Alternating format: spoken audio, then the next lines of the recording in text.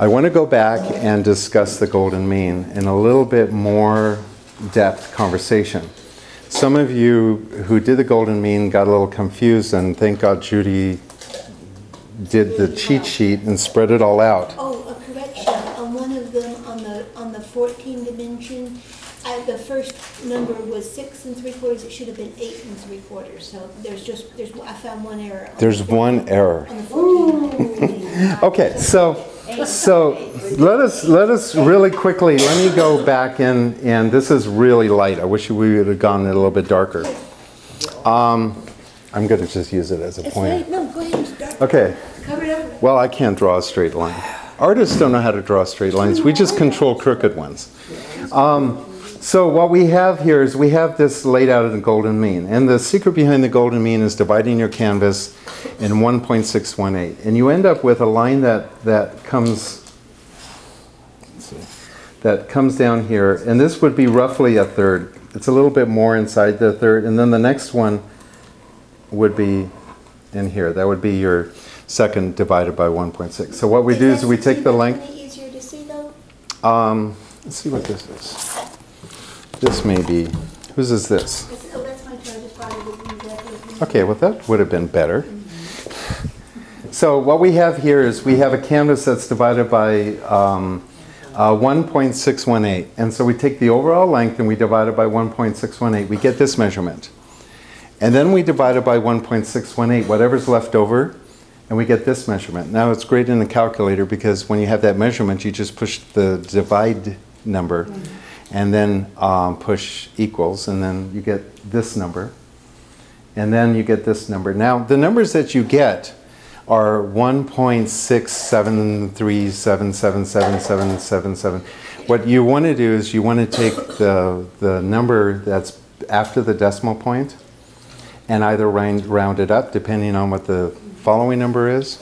So if it's 1.67, you want to make it 1.2. Okay, so you're always rounding up. Now, some of you are sitting there going, but my ruler says 1/8 of an inch or 1/4 of an inch and 1/2 inch. Where do I get 1.2 or 1.3?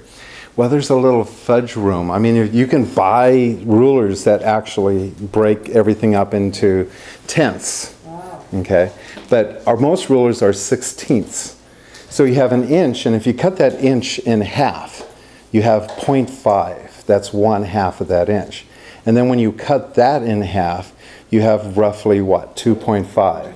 Okay, so you can kind of guess where that is. A lot of times it's directly, 4.2, and or 4.5, you can figure that out, but you can cut that in half and roughly get there. So that's where these measurements come from. So the first measurement, you get this one, and then you break what's left over, you get this one, and then you break what's left over, and you get this one and this one. Now we have several lines that are here. It's important to get all the lines in. Then you want to flip it over and do the same thing over here. Because you've got the measurements over here, you need to have the measurements over there. And then you do the same thing over here. You take the width, or the length in this particular instance. Width is this way. The length. Length is this. Height. The height. Take the height. We won't even use that. So we take the height of it. We divide it by 1.618. We get this one. We always get the one greater to the measurement. Then we get this one, this one, this one, this one. And then if we reverse it, we end up with these lines. You get this grid on here. Now the whole point of doing the golden mean is these intersections are where you want to put the central focal point. This whole mathematical equation, all of this math, all of this, what we're doing here, is so that you can figure out how to divide space. So if you imagine a room that's empty and you're going to stick a couch in it, there's a place in that, especially women, they can put a couch somewhere and it will feel a little off, and they'll walk up to it and they'll kick it.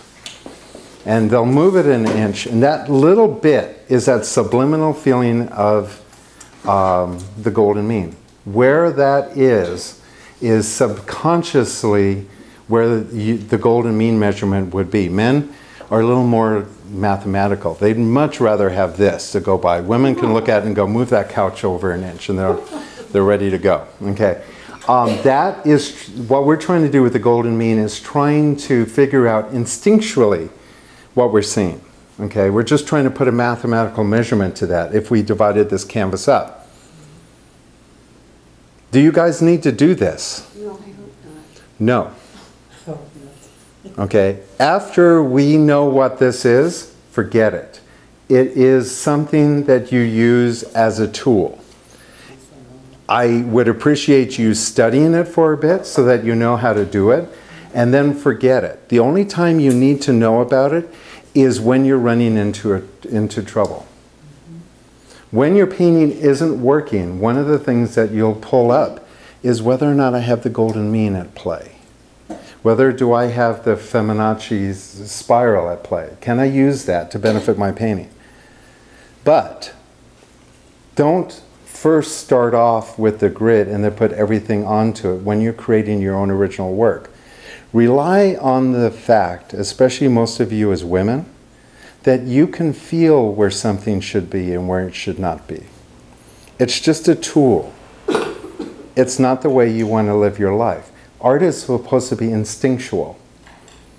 So don't make this into a mathematical project.